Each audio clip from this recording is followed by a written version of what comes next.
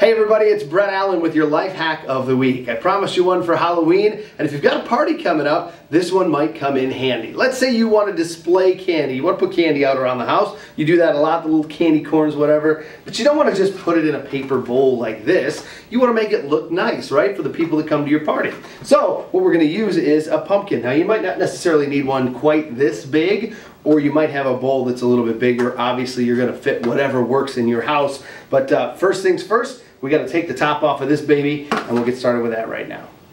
So what we want to do is we want to make sure that we're going to cut out this pumpkin, but I don't want to go too wide because obviously the bowl will fall right in. So what I'm going to do is I'm going to kind of just mark the pumpkin a little bit around the outside so that I can see where it is. Obviously kids, don't do this by yourself. Let a parent help you out with the sharp part.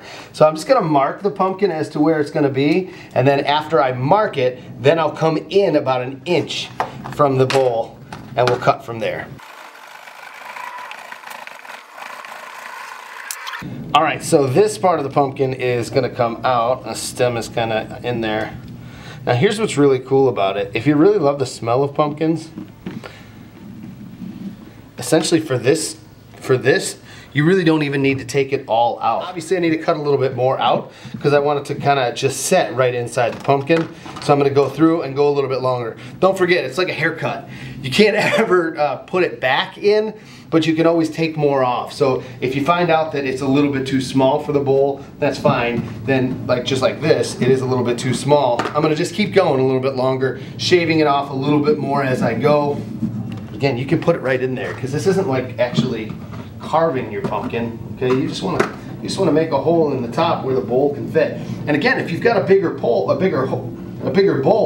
and you have to cut out the top quite a bit, it's okay, that's fine. Probably best to, I mean, you know, this is what we've got around the office, so this is what we use. But you know, if you've got a nicer clear bowl, maybe a dark bowl, something you can put in there, it's going to make it look a whole lot better for you as your guests come in the door. Then you take your treats, whatever it is, whether it be your Chex Mix or whatever, you put it in there. You don't have to worry about it getting pumpkin stuff on it.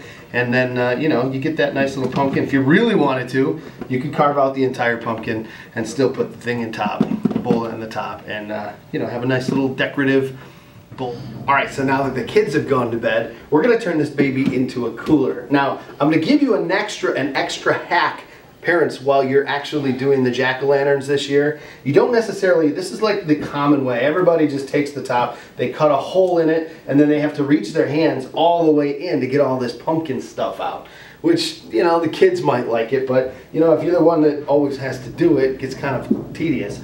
If you want, instead of cutting a hole, you can cut around in a circle in the front, but as you're going around, instead of completing that circle, come down the back of the pumpkin. You can go all the way down. There's nothing that says you can't do that. Essentially, that'll give you an entire trap door. This whole entire back part can come off when you're doing your jack-o'-lantern, and then you can just, you know, the seeds will just fall right out of the pumpkin, essentially.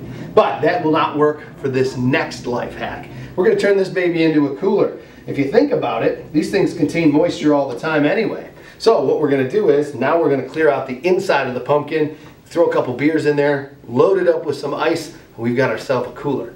Here we go.